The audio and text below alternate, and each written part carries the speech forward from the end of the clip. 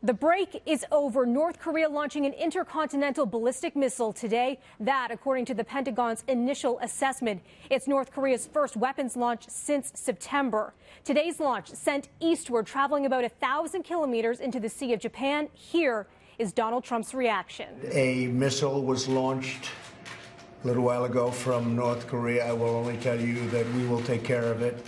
It is a situation that we will handle. North Korea launched an intercontinental ballistic missile.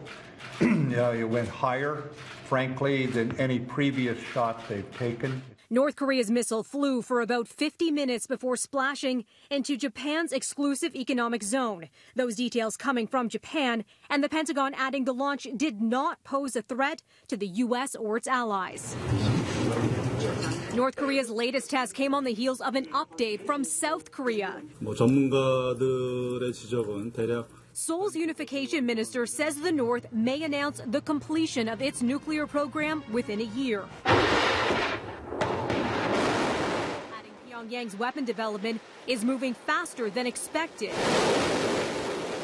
And Japan had given a heads up yesterday, saying it detected new radio signals suggesting North Korea was preparing a weapons test. The United States is designating North Korea as a state sponsor of terrorism.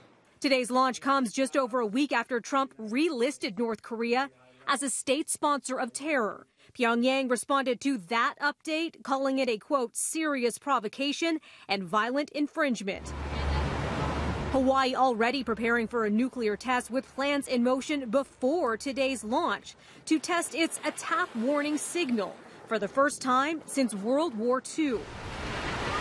On Friday, sirens will sound as part of the practice run. Officials say if the warning is heard outside of new monthly testing times, residents should take shelter immediately. Sirens would go off less than 15 minutes before missile impact. North Korea's weapons launch happened just after 3 a.m. local time, and there was quick response from Japan and South Korea, both holding emergency meetings today.